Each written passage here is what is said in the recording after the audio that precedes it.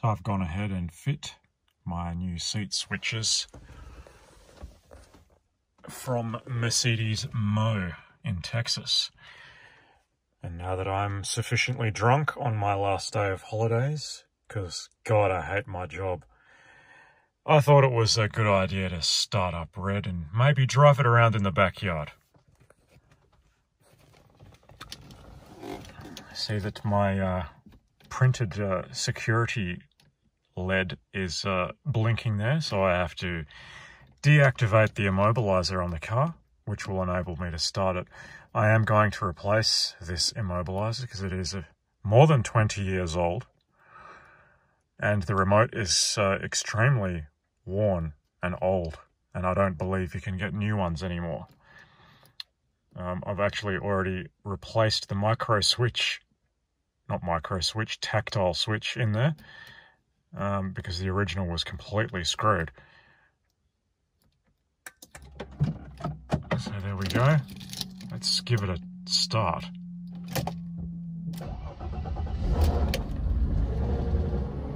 Beautiful.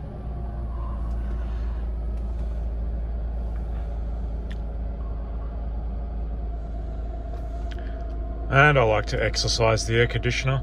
Although it's pretty bloody cold today, I don't think it's going to do anything. Although it is freezing cold air coming out of there, so it is actually operating. Now, 20 degrees, that's cold to me. I feel cold at anything below 22. Yes, I am a snowflake, but I have basically no body fat, so I do feel the cold. Good that the aircon still works anyway.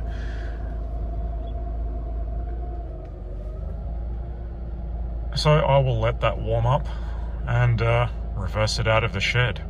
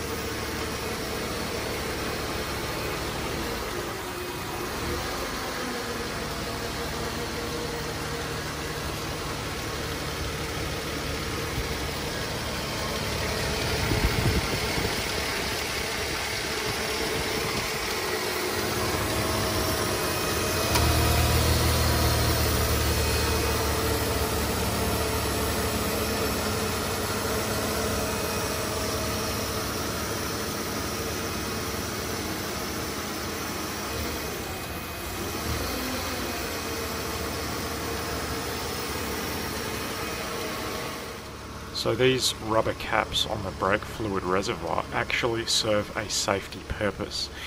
They enable you to test the functionality of the brake fluid low warning system. So when you push down on them, it actually pushes the floats inside down, and that will illuminate the warning light on the instrument cluster. So that's a good periodic test to do, and you do it to both of those to make sure they're both operating. Now, one thing that's interesting in this car, I didn't see any mechanical damage, but one of the bearings is kind of noisy in the transmission. It's only in use in the park and neutral positions. You can hear it now. Put it in reverse, noise is gone. Same in drive, noise is gone. But neutral, you can hear it. I seem to recall reading that MB didn't actually care about that noise, and if the customer complained about it, the answer was basically tough shit, that's how it is. It might explain why I never actually saw anything wrong in there, but it is definitely louder on this transmission than my blue-black one. But then again, it could just be because I don't have the wooden surround on here that I'm hearing it more. In any case, I'm not overly concerned about it because, yeah, it's only apparent in park and neutral, and you really shouldn't be revving the engine in those positions anyway.